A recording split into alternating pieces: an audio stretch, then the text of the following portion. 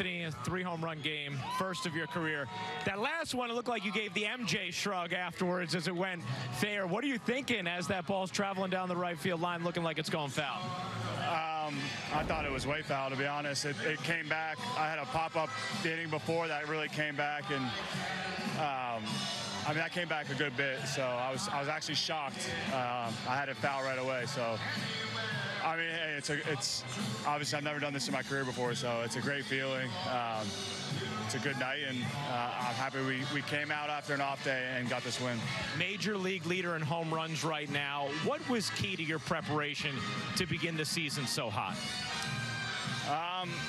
You know, just staying the course, just finding a good groove in spring training. The mental focus had to be a lot quicker in spring training, and honestly, I'm trying to keep up with my boy Jock Peterson. He's hitting home runs left and right, so talked to him the other night, and he's gone off, and I hit a few homers, so it feels good. What are you seeing from the offense over these last couple games? Just team at bats. You know, when we had the bases loaded and we get the singles to score runs, that's big for us. So we know we're capable of hitting home runs and scoring runs, but you know, when you get the 1 or 2 on singles, that's big. And a curtain call, not a bad way to end the night?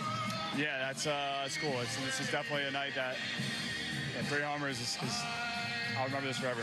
Thanks a lot, Anthony, and congrats. Thank you.